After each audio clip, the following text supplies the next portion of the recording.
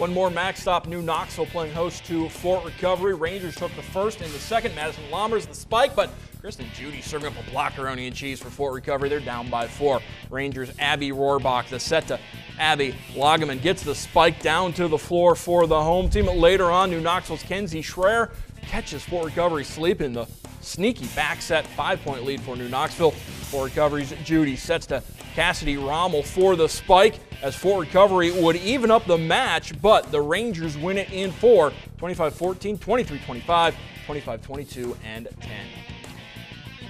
Well,